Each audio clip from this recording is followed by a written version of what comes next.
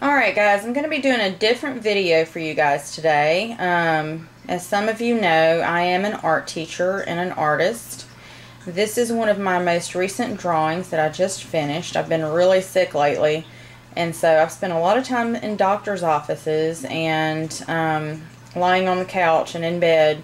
So I've been able to draw a lot lately and without interruption pretty much. So this is my latest work that I just finished.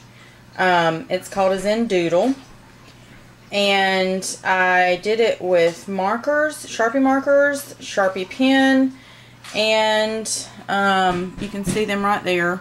And I also did it with color pencils. Now I use a variety of color pencils. I use everything from woodless color pencils like you see here to the professional Prismacolors that I really like because they have a nice soft creamy lead.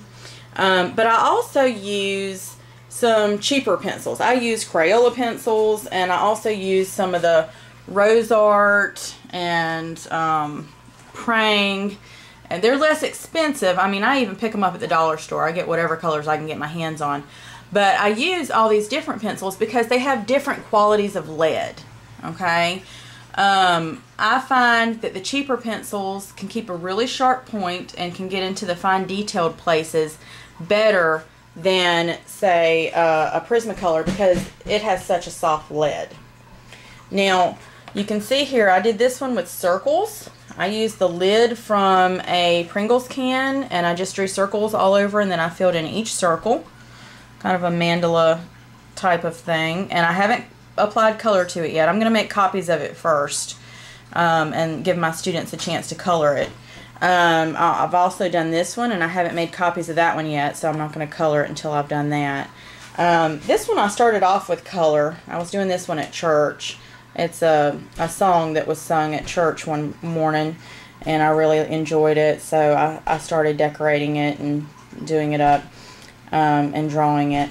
And I'm going to add color to it and more designs and that sort of thing as I go along and along. But I wanted to show you some of the things that I do. The blending I have really enjoyed, especially with the Prismacolors. Let me show you some up-close stuff here. I've really enjoyed the patterns and the colors and the shapes and adding value to my color pencil work. It's hard. I say hard. I love it. It's very relaxing to me, very calming. But when you want to add value and details and things like that to your drawings, and you're blending from one color to another, and you're trying to mix these colors and you overlap these colors and you put them down in layers, you can really achieve some nice effects. Get very three-dimensional. Okay? And here you see I blended from dark blue into a regular blue to a light blue, and then I left a white space to kind of give it a three-dimensional look. And then I blended a blue-green on the other side, both a light and a dark. And you can see where I blended some warm colors together there. I used some yellows and some oranges and some reds. And then over here I did some dark greens and some light greens to kind of give it that three-dimensional effect over there. Kind of look like a dragon's eye or something like that. And then I kind of went with Valentine-y colors over here. So I've got a variety of things going on in this particular work, and I'm very pleased with how it turned out. You can see a lot of organic shapes, flowers and swirls and things like that, but there's also some geometric shapes with circles and things. So there's a lot going on here, and I really enjoyed doing this piece while I was sick. My students are just finishing up a project with three-dimensional shapes. This one is a pyramid, and I've instructed them to do Zentangles and Zendoodles on each shape. And when we assemble it and put it together, you can see where it says glue right there. You cut it out and you fold it and you put it together, and it turns out looking like a pyramid with all these beautiful colors all around. I'm not finished with this one yet, but I've got a good start on it. So you can kind of see some of the stuff I've got going on. But I'm not quite finished with it yet. I'll probably put my name there in the middle. This is one I did for my girls Wednesday night in my GA's class. I let them color that after I drew it. So I do a lot of coloring sheets and things like that that my students and my kids will really enjoy. And you can start with something as simple as a 12 pack of Crayola color pencils and a Sharpie pen or a Sharpie marker. That's what I usually start with. I generally carry those things in my pocketbook. And I usually have a little 50-cent pencil sharpener that I use in my purse, or I'll carry an extra little bag with my clipboard and stuff in it. There's my clipboard. I got it for like $1 or 50 cents or something like that at I think it was Fred's, and I really like the flat top to it because it fits very nicely in my purse or in my bag.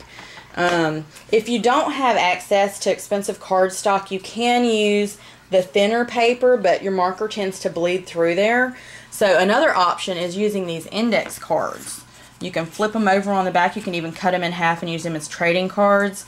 But these small index cards and the big index cards, the 4x6s, also work really well for doing this. You can use the blank ones, or you can just flip them over and use the back side. And I've been experimenting a little bit with using baby oil, and I haven't gotten to use this alcohol blending solution yet, but I'm going to try this out when I start using some of my markers. I had these left over from college. They're really expensive markers, but they're Prismacolors. They're really nice for blending, so I'm going to try doing some of that on some of my upcoming projects, and I'll let you know how that turns out. But I'm really having fun with the Zen-Doodles and the Zentangles. And if you want to look at more of my stuff, you can go to artsonia.com and look under Quitman Elementary. That's the school that I teach at, and you can see all kinds of artwork that our students have done. So I hope you enjoy. If you want to subscribe, you're welcome to do so. I have over I have a couple of thousand artworks on artsonia.com, so you can look at all kinds of artworks that my students and stuff have done over the years, the last 8 years. And a few of my pieces are on there too, but I'll be uploading my Zen-Doodles and my Zentangles very soon on there, so you can see some of those also.